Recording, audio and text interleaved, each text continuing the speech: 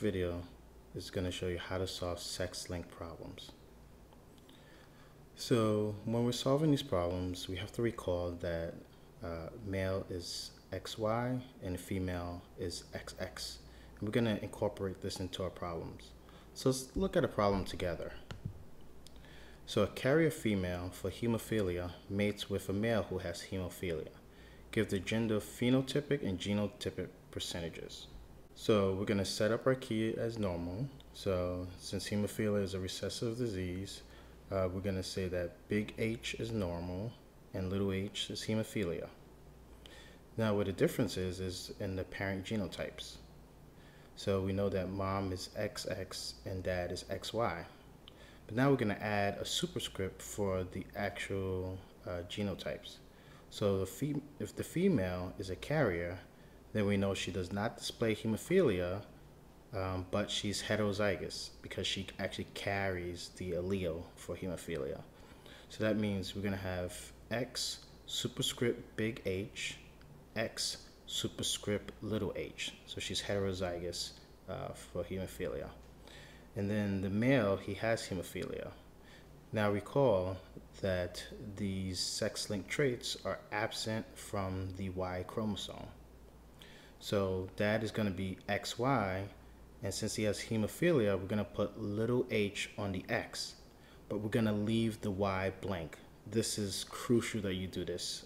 This is a common mistake that people make, is adding an allele to the Y chromosome, but these traits don't work that way. So you're going to leave it blank.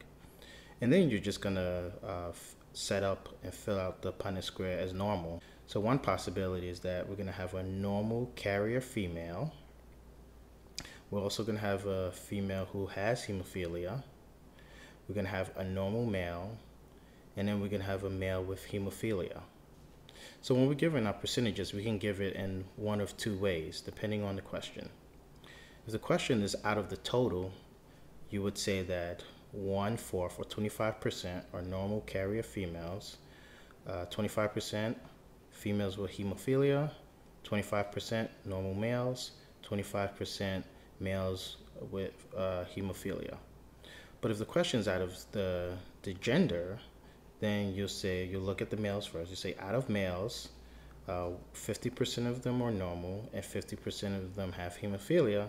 And out of females, you say 50% of them are normal carriers and 50% of them have hemophilia.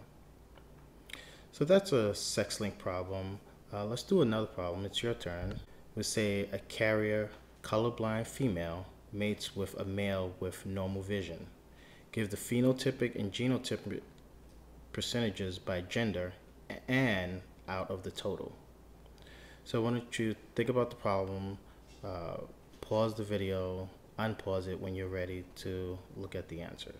So if you set up the Punnett Square in the right way, you'll have the following. You have a normal female, you have a carrier female, you'll have a normal male, and you have a colorblind male. So hopefully you understand how to solve these problems. Thank you.